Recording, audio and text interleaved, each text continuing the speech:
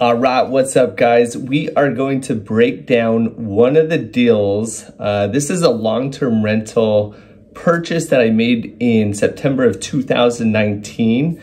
And I basically just want to break it down, show you guys essentially what it looked like in 2019 compared to today. So you can kind of get a better idea of like why it is important to invest in real estate long-term. And this is just breaking down one deal. Of course, the idea is to get your first deal, but then to continue on to purchase a second, third, fourth, in order to have multiple pieces of real estate that are producing income, because one might not be, bringing in a ton of income, but as you start to accumulate properties and cash flow, wealth, etc., you're obviously going to put yourself in a better and better position. And so here's what this one looks like. This is a property purchased in Florida.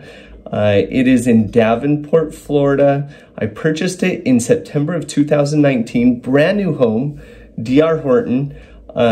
Purchased it for $192,000. I just put $190,000, make it simple, but and at the time I put 25% down, which I believe when I did the math was about $45,000 roughly, a little bit more than $45,000. Financed about $150,000. Total payment comes to $1,000, and that's based on the rates at that time, which was 3.5%, which is amazing. Obviously, lock that in. I'm going to keep that.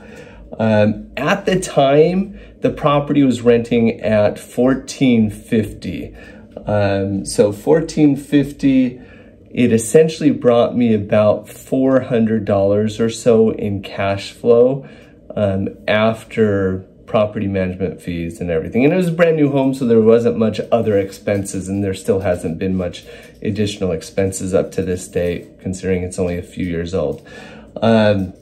The cool thing about this is, yes, at the time purchased for $190, cash flow of about $400, but as you can see here, fast forward almost 4 years later, not even 4 years later, and the value is about $300,000. So I've increased my net worth by $110,000.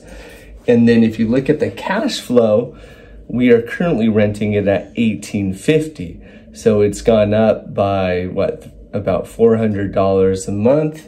And so we're at around $700 cash flow. That's again, taking out the property management fees, which run about 8% generally speaking. So $100, $140 somewhere in that ballpark is what you're looking at there.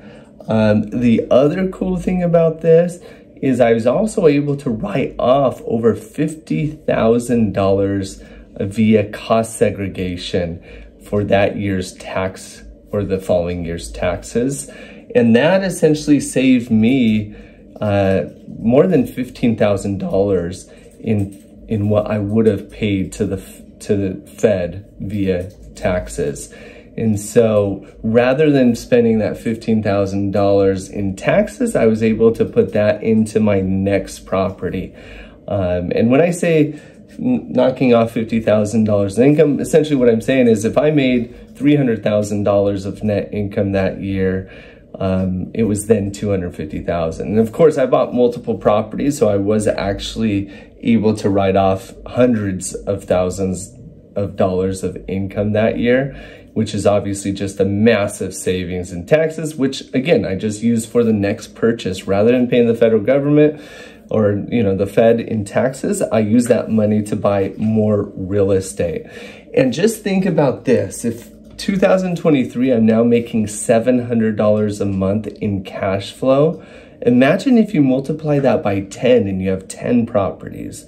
And I'm currently up to 14, 15 properties, I believe now. And not that they're all making that $700 a month, but it gives you a great idea of the potential of each purchase. Yes, at the beginning, $300, $400 may not sound amazing, but you know, this is only 4 years later and it's now $700. Let's say you have 10 properties, multiply that by 10. How do you feel about having $7,000 of monthly additional income that is completely passive and that continues to grow on top of obviously also growing in value as well? If that property was 190, currently 300,000, what if I wanted to get some extra cash in order to purchase additional real estate or living expenses or whatever in the world I wanted to spend that money on? I could go ahead and refinance this loan, which is currently at $150,000 balance. Let's say I go up to 80% of the 300,000. That puts it, I could borrow up to $240,000, let's say. If I owe $150,000, I can pull out about $90,000 tax-free. That is the other amazing thing about real estate, is when you do a cash out refi on real estate, you are not going to be taxed on it. And so it's a great way to pull out additional funds if you need it. Nothing I'm planning on doing, but it's definitely nice to be able to do so. And it just gives me that ability to be able to use, to be more leveraged, I guess you could say, in case I want to make any sort of other purchases, whether it be real estate or just living expenses, experiences, things of that nature. So anyways, guys, just wanted to break down this deal. Obviously, real estate is an amazing vehicle in order to invest your money. And I think it truly is one of the best ways to invest your money long-term. And again, I want to make sure it's very clear that, yeah, it may not look amazing on day one, but imagine year 5 or year 10, when you're really getting at a stage where you want to retire or have more freedom. By investing into real estate or properties like this, it puts you in a position to have that financial freedom, to build your net worth, and also to build an amazing passive cash flow. I like long-term. I also like short-term. I like to have a little bit of everything in the mix. Currently, most of my real estate are long-term investments with just a couple of short-term. Long-term tend to have lower cash flow. Of course, year by year, it's going to vary a little bit. But it's also a lot easier, right? You get a renter in there for 1 year, 2 years, 3 years, and so forth. And you just continue to raise rents based upon the rental market. Anyway, guys, real estate is where it's at long term. If you guys are looking to create freedom, to create wealth in real estate, give us a call. We'd love to help you guys. We'd love to get you guys on a path to creating financial freedom. I think it's something that we all need a little bit more of. Thanks for tuning in, guys. Have a great one.